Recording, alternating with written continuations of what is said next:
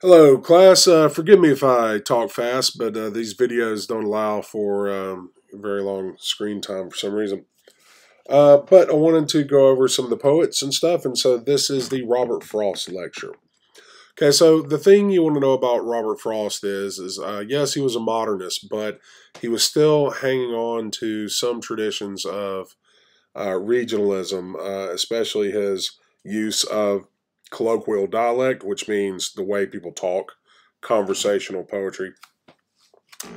And he was holding on to regionalism in terms of where his poems are set in New England and kind of created this kind of mythology, this idea that New England is the heart of America.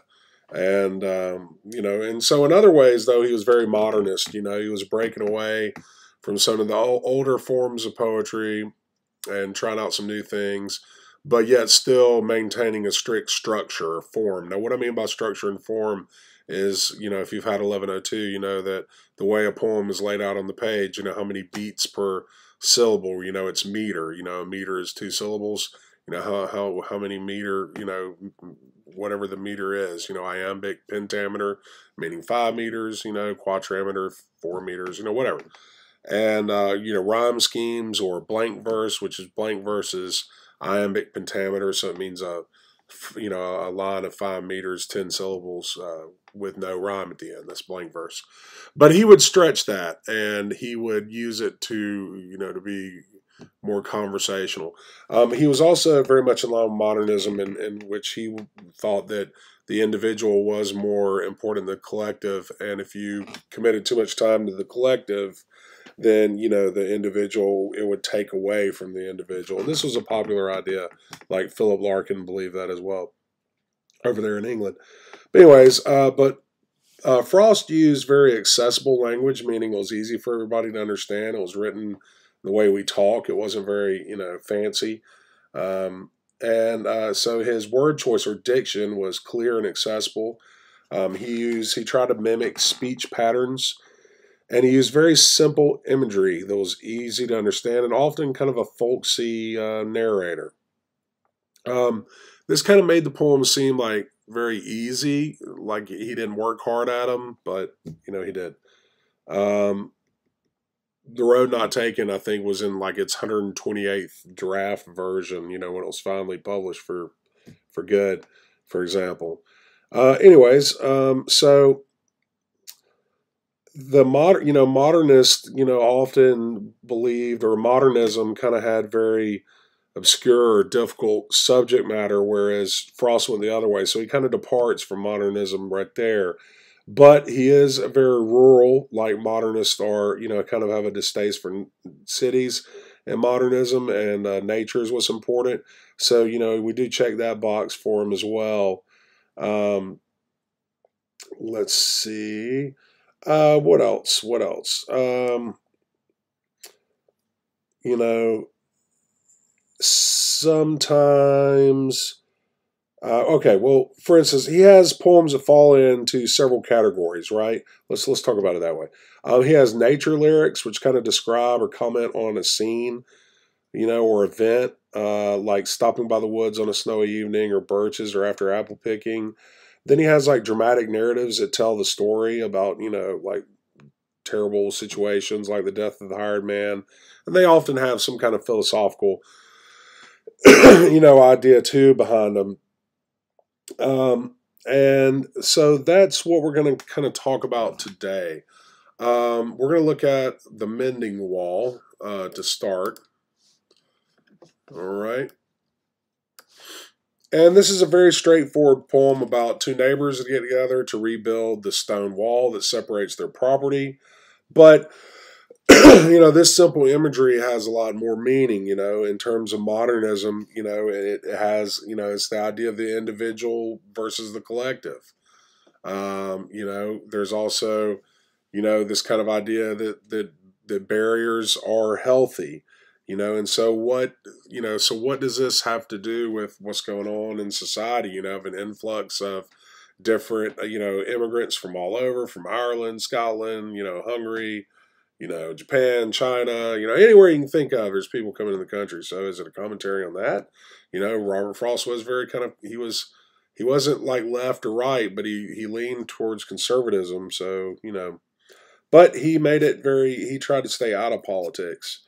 But anyways, this this is a blank verse, but it does kind of vary the iambic pentameter to make it more conversational. It doesn't rely on rhyme; it relies on assonance and consonants to build rhythm.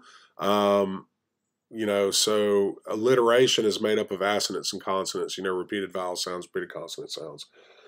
But it ultimately uses this to kind of push this idea of, this kind of irony that these two individuals are only coming together to kind of build a separation between them.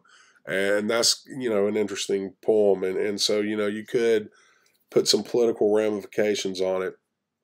But it's an important poem. There's plenty of resources where you can look at the analysis of these things and, of these poems. But I just want to hit you in a real quick overview. Death of a Hired Man is a dramatic narrative. And if I had to say, I would say that the heart of this poem is kind of exploring some philosophical ideas while simultaneously, expressing the kind of the grief and troubles that, that some people, working people and individuals go through in life and the tragedies that we experience. But one thing that's interesting about this poem is you have Mary, who has very immediate sympathies for Silas, and she sees Silas suffering, and she feels bad for him immediately, and the narrator only hears of this secondhand, and he doesn't actually see Silas suffer. Warren, um, and and he kind of approaches it at more of a rational, logical point of view. Look, we got to get stuff done. This guy's hired. He's supposed to do a job. He's probably pulling one over, blah, blah, blah.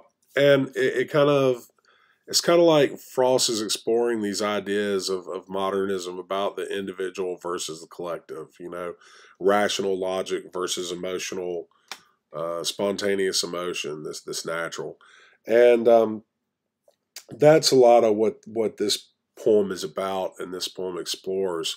And so as you read it, just keep a heads up about that. This is kind of an exploration about about philosophical ideas and modernism, at the time. And besides that, it tells a straightforward narrative, dramatic narrative. Also included after apple picking, because I'm trying to just get like a representative sample for you. But this poem's neat because it goes between like, it's supposed to be that moment falling asleep where you're putting your thoughts away and things are going from reality to dream world. And so because of that, he experiments with form, and it's very erratic. There's no, as you can see, there's not there's some rhyme, but the lines are short and long and something. The meter's all crazy. The imagery comes at you kind of crazy. It's very irregular verse to mimic those crazy thoughts while falling asleep. And it's all about the cycle of life and death. But this poem also, in a way, is an ars poetica, which is well, it's not really an ars poetica, but it explores the idea of the process of writing poetry and how it can be repetitious and how some of them are rotten apples, and that's a lot of what this poem is about, is about exploring the cycle of life and death, and the process of poetry and writing and working and repetition, and the pointlessness or the value of it all. Right. Birches is one of my favorite poems by Robert Frost, and you guys might not be aware of this, but up north have these birch trees are a little bit more common than down here. One of the things the kids and teenagers like to do is they climb up to the top of the birch tree, and you hold the top, like the very top of the tree, and then you kind of, while holding the top, you push off the trunk with your feet, and then you just grab on, and as you fall, the tree kind of curves outward, and it bends and kind of makes like an arch, like McDonald's, like an arch, and then you just kind of land on the ground kind of softly, the tree kind of lowering you down, but it ruins the tree. It leaves the tree bent over for the rest of its life. And so, people fuss at teenagers about it. But this poem is interesting, and the symbolism here, as you can see it approaching the sun or the sky ascendance and going back down to earth, reality is all about swinging back and forth between truth and imagination, reality and dream and fancifulness, and maturity and immaturity and play and adulthood, and just like all these kind of different ideas that are going to come, these different philosophical ideas, and kind of escaping earth for a while and then having to come back down, and ascending, and so that's Birch's in a sense. Now the rest of the poems are pretty straightforward. Nothing gold can stay is all about innocence lost. That was made famous by the movie Outsiders. Stopping by the woods on a snowy evening is all about the idea of one thing being, versus other, something else. This choice versus that choice. It's in quatrameter. It has 4 stanzas. It has a pretty steady rhyme scheme, repetition. But it's all about, this choice versus that choice. I mean, these poems aren't complicated. There's plenty of analysis online for them, but I thought I'd just run through those ideas of how it kind of meets ideas of modernism, and yet, like with his poem, Birch is still kind of very regional. Same thing with apple picking. So, Robert Frost kind of has both of those characteristics. Well, I hope that was somewhat helpful. And if you're ever having trouble analyzing a poem, remember, just slow down. We read so fast with text messages and stuff like that you don't think about what does this word mean next to this word, and what does this phrase mean, and what does each individual word mean, and you just remember, if you want to analyze a poem, just remember this. Why is this word there? What does this word do? Why did the author put it there? Like, how does it fit the point of the poem? Why is this phrase there? What does this phrase do? Why did the author put it there? Same thing, sentence, title, image, character, narrator, speaking voice, whatever it is, you can put that in that series of questions, and your answer is analysis. Why is it there? How does it work? What is it supposed to do for the poem? Just answer those questions, and of anything, of the title, of any word in the poem, punctuation, anything, and that's analysis.